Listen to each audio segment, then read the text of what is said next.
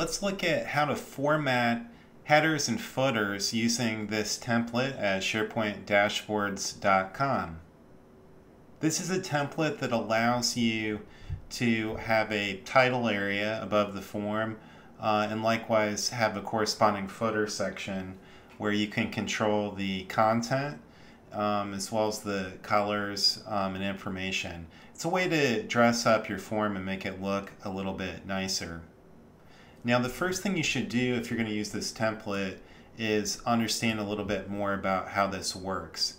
There is a special help section which is linked from the bottom of the notes section for this template, and it describes how you can configure the layout for a forms template. So be sure to check that out first so you're familiar with how these templates are applied.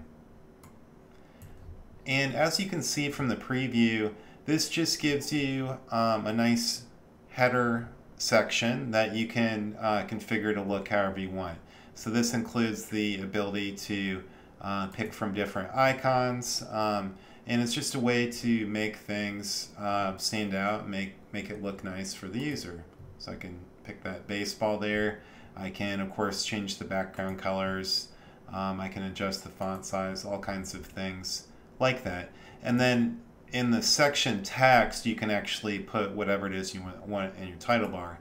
And significantly, you can reference fields. So I'm referencing the title field. You can do that by referencing the field names in square brackets. So you've got lots of different options for that. You can decide whether you want to center align, left, right, align the text that's at the top. So you can tweak that until you have just exactly the look and feel that you want. And then once you've done that, you simply need to copy template and then go ahead and click OK in the box and go to SharePoint. And you need to get to the formatting for this in a special way. So click on the title field in your list, which will take you into the view form. And then once you're in there, there's a drop down in the upper right you need to select, and what we want to do is configure the layout. There are three options in this window. One is for header, footer, and then body. For this template, this would be used either for the header or the footer. You can independently apply a template for each of those. We're going to demonstrate doing this for the header, and I simply paste in my code and hit save. It'll close that window out, but once you reopen that form, you're going to see now I've got that custom header showing. So I can dress that up however I want. And then if I want to tweak that, I can return to the page. Maybe I want to make it a little bit smaller, for example. So I just go back to the configure layout, and then I can come back over into SharePoint, and maybe I want to make something a little bit smaller. So I could do that, and then maybe I'm going to make my size a little bit smaller. Let's make our font size a little bit smaller, and then I can copy and just do exactly the same steps again. So I just replace that and hit save. And once again, once I return to the form, I can see my update. So you can keep tweaking that until it looks exactly the way you want.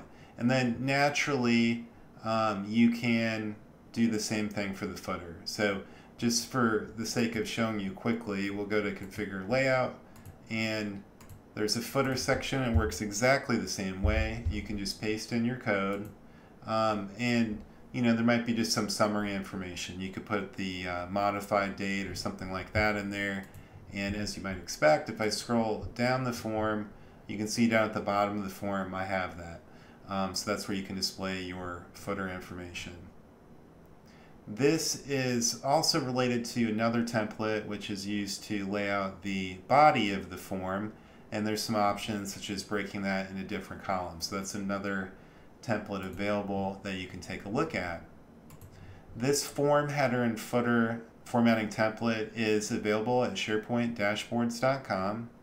And if you have not used this tool before, you can sign up for a free account. and that will get you access to 20 free templates. This particular template is part of the subscription package, which includes more than 100 professional templates that you can use in your SharePoint environment. I hope you found that useful, and I hope you're soon dressing up the footers and headers on your forms, and I wish you good luck.